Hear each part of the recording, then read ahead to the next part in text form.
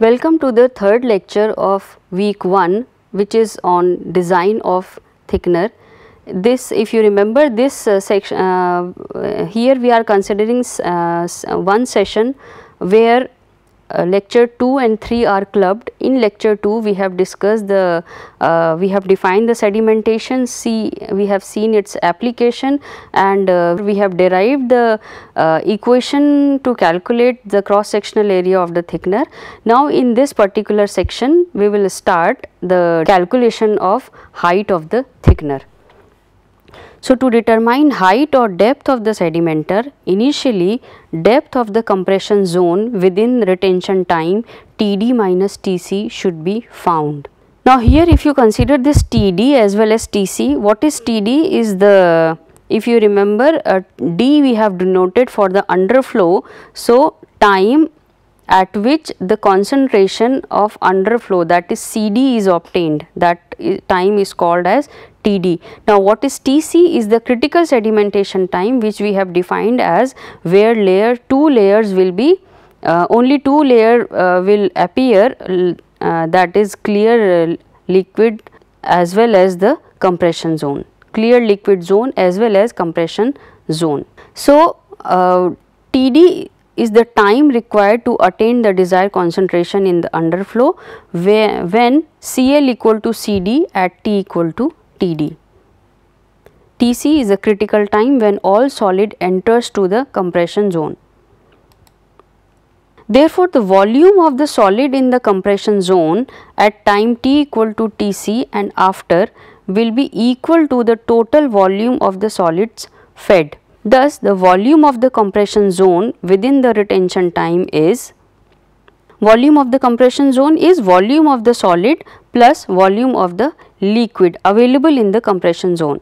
So, how we can correlate this is Q, volume of the solid is Q by rho Td minus Tc. What is Td minus Tc is the that we have seen the total time from critical to final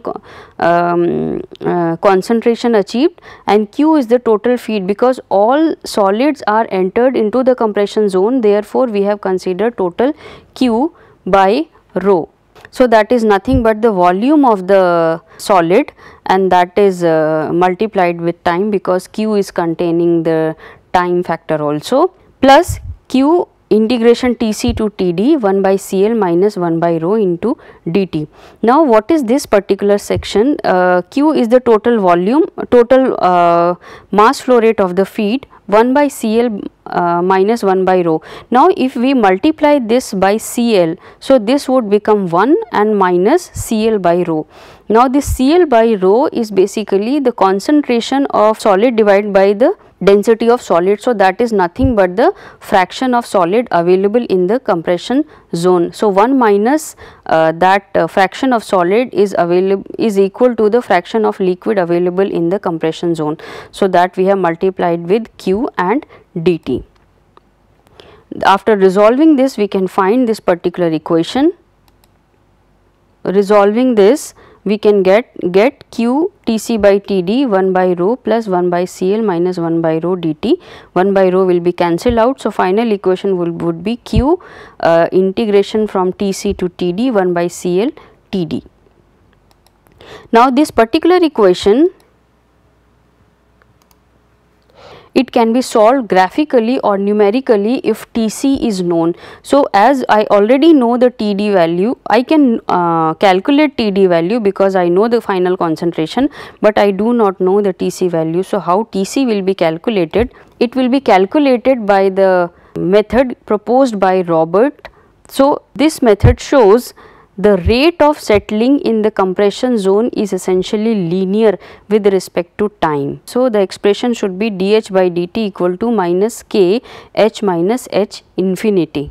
H infinity, why we have considered? Because that is the final height of the compression zone, and h is the variable height of the compression zone.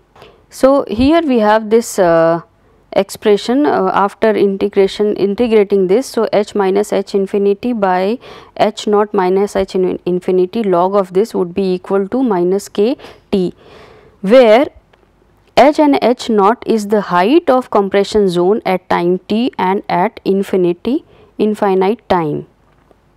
That is the final height of the constant compression zone. So, once we draw this H minus H infinity by H naught minus H infinity versus T in semi-log graph paper, from the slope we can find the K value. So, this type of curve will appear, and here you see at y axis would be semi-log and x axis will be the normal graph. So, how we calculate the value of Tc is the time corresponding to y, which is equal to 1 plus y dash by 2, gives the critical sedimentation time. Now, what is y dash? Y dash is, as this particular section is almost linear, as time passes it is almost linear. So, that is the compression zone line. When we extend this, it will cut over here, that would be nothing but the y dash. So, 1 plus y dash by 2, somewhere it will lie over here, and when we see the corresponding value of time, the value we can see as Tc. So, this is the Roberts method to calculate the critical sedimentation time. Now, if value of H infinity is not known from experiment, it can be calculated by trial and error. Usually H infinity we find through batch sedimentation test, but if it is not available, we have to go for trial and error. What we have to do in this case? We have to assume H infinity and plot log H minus H infinity divided by H naught minus H infinity versus time. If bottom portion of the curve is linear, then assumed value of H infinity is correct. Otherwise, we have to take the new value of H infinity and draw the this semi-log graph and observe the tail of this, that should be linear. If it is when it will come to the linear, we have to consider that H infinity value as correct value. So, once H infinity is known, the height of compression zone is calculated as Hc, which is equal to Vc by Ar, that is the volumetric volume of the compression zone divided by cross sectional area. So, corrected height of the tank is Hc dash, that is which is equal to Hc into 1.75, 1.75 is the correction factor. Here we have to calculate the total height of the thickener, that is Hc dash, plus allowance. Allowance for what? The clear liquid zone plus feed zone plus transition zone plus pitch of the bottom plus storage capacity to cover interruption or irregularity in discharge. So, considering all these factors, we have to calculate the height of the column, height of the sedimenter. And these values are shown over here, which some of the values are in range and other values are a specific value. So, adding all these to Hc dash, we can calculate total height of the sedimenter. Now, here we have illustrated design of thickener through an example. Here a slurry consists of 2% by weight of solid, which is having a specific gravity 2.5, is to be clarified by continuous sedimentation. Feed to the clarifier is 5000 meter cube per day. The underflow contains 10% solid. For this system, we have to design the thickener. Now, for this system, the batch sedimentation test data is available in this table. You can see here we have time as well as height of interface. This data is available to us. Now, as far as solution is concerned, this is the final equation we have to find. Now, what is the purpose of this equation? We have to calculate AR, that is the cross sectional area of the tank through which we can calculate the diameter. So, here we have to calculate X, CL and CD. As final concentration is 10%, underflow has 10% solid. So, final concentration we can calculate as, if 10% solid is available, obviously 90% water will be available. So, 10 divided by 10 by 2500 plus 90 by 1000. So, considering this, we can calculate CD as 106.38. Feed contains 2% by weight of solid. So, from here we can calculate CF, that is 2% if solid is available, 98% would be liquid. So, considering this expression, 20.2429 would be the concentration of feed. Now using batch sedimentation data, we can draw this graph. Here y axis is basically h and x axis is the time value. Now for example, at some point we have to draw the tangent. So for that purpose, if I am considering value 50 at t equal to 50 minute, tangent to the curve has the slope, this tangent has the slope 0.00092 and it cuts the y axis at h equal to 8 centimeter. Therefore, the parameter should be at t equal to 50, x, that is the sedimentation rate, which is equal to 0.00092 meter per minute, and hi in that case would be 8. So you can see the expression to how to calculate CL is HICL equal to CA H naught. This was the expression. So for this particular case, we can calculate CLA as 101.215 kg per meter cube. Now we have to extract the data for different sedimentation rate as well as CL, so that we can draw the plot of LCL by AR. So to draw this, we have considered different time over here. Let us say at 50, velocity is 0.00092, and here you can see this velocity we can have we have represented x, which is equal to dz by dt. Basically it should be dh by dt. So that is the correction over here. So at t equal to 50, velocity is 0.00092, hi is 8 and CL is this value we have already seen. Similarly at t equal to 35, the value we have obtained, and similarly t equal to 20, 15, 10, 7 and 5. So we can find the values of the values at different point. So once we have this value x as well as CL value, we can calculate LCL by A. So here in this slide we have the value of x as well as CL, and we can calculate LCL by A, LCL by AR. So here we have the graph, and if you remember, the value of LCL by AR should be equal to x divided by 1 by CL minus 1 by CD. CD is fixed and CL and x are varying. So based on that we can calculate LCL by AR. So drawing this, we can find the minimum possible value, and that minimum possible value we can find as at x equal to 0.003, which is 0.328767. So once we have this minimum value, we can calculate area corresponding to this, but before that we have to find the Q value, and Q is the feed rate to the slurry. The slurry was fed as 5000 meter cube per day. So that is 5000 into 20.2429, that is CF value. So divide by 24 into 60. So total feed rate we have found as 70.2878 kg per minute. So cross sectional area we can calculate as 213. Diameter of this is 16.5 meter. Now adding the safety factor, SF1 1.1 and SF2 1.3 we have taken, because diameter is lying between 4.5 to 35 meter. Therefore actual area should be 305.7, and corresponding to this we have to calculate actual diameter of the tank. So to design of height of the tank, we have to take the value of H naught as well as H infinity, and that you can see from the batch sedimentation test. For H naught we have 40 centimeter value, and H infinity in this example is 1.7 centimeter. So following this we can calculate value of H minus H infinity divided by H naught minus H infinity at different time.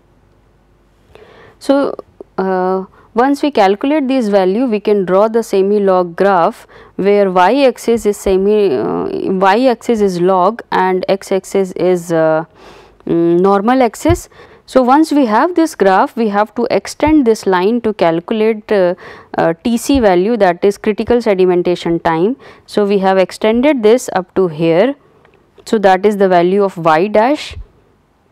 So how we calculate the y is equal to 1 plus y dash by 2, and that will be 0.5415. So this value will lie somewhere here, and the corresponding value of T we can see from this, that should be the TC value, and this TC value is coming as 7 minutes. So, critical sedimentation time is the 7 minute. So, at T equal to 50 minute, CL is 101.2146. that you can see from the table where time as well as CL values are available. Corresponding to T50 we have value 101.2146, that would be close to the CD value which is around 106. So, though it differs, but it is close to that. Therefore, we can consider TD as 50 minute. Once the value of TD and TC are known, VC can be evaluated as, this is the expression. Further, CL we can write as CL H naught by HI. After putting these values, HI value we can put over here, which is nothing but the HL plus DH by DT into T. So, VC we can find by this expression after replacing Q with A, CA, we have this A by H naught divided by 2 HL dt, HL we have available over here into dt plus HC TC minus HD TD. So, here you see this expression we can write in this way. So, this is the final expression for volume of the compression zone. Now, this dH by dt, that we have replaced with HC TC minus HD TD, because whole we have to integrate with the TC to TD. So, this final expression we can find. To calculate this, we have to see the value of this, and for this we have to draw H and T graph, which is found through batch sedimentation test. So, here we have two value TD and TC. If time T equal to TC, that is the critical sedimentation time, equal to 7 minute, we have calculated in the previous slide, HC should be equal to 22 centimeter, and similarly T equal to TD equal to 50 minute, TD should be 3.7 centimeter.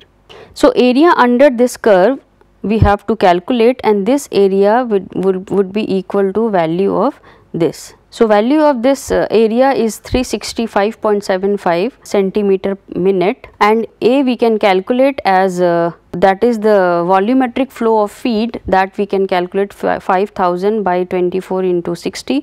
So, this is 3.47 meter cube per minute. From the previous expression we can calculate value of VC.